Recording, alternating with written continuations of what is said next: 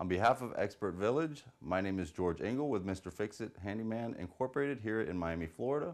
And today I'm going to be showing you how to install a bifold door.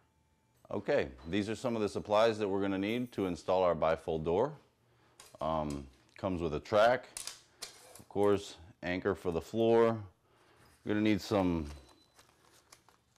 tile bits to go through the tile because this floor, in this case, we do have tile on the floor. So we're going to be putting one hole into the floor to anchor the door at the bottom and secure it well. Some drywall screws to set the track up across the top. Drill bits for pilot holes. Concrete bits to go after once we go through the tile.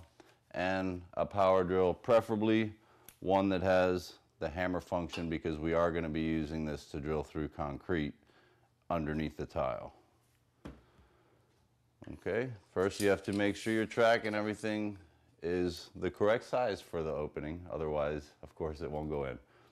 We'll show you how to do that now.